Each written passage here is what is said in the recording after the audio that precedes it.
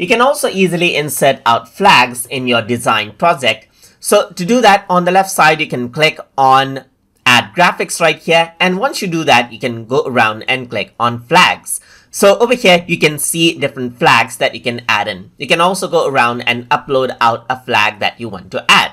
So let's say I want to add in, let's say Canadian flag right here. I can click on Insert and it is inserted right here. So let's say you want to search for a particular flag right here. So I'm just going to go around and type in Thailand.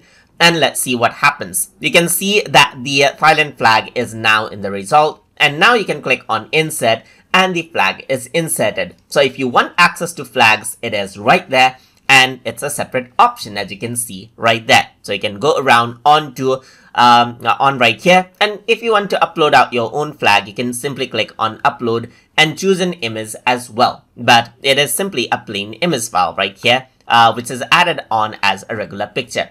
Just like with pictures, you can go around and crop this flags out right here. As you can see, you can go around and then mask this out onto different shapes right here. Let's say, for example, I want to mask this out as like a pixelated heart right here, just like this. You can go and do that right here. You can go around, apply filters out to the flag right here according to how you like. And you can also go around and change its width and height, work around with its transparency. And I'm just going to say Canada right here as a tooltip. It is here.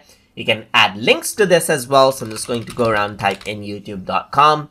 And what happens is that you can see the link just like this. So just like any other image file, you have all the options for editing the flag as well. So that is how you can add in flags and then work with it inside of a Prezi design project. So hope you guys learned something as always. And as always, please like, comment, share, and subscribe.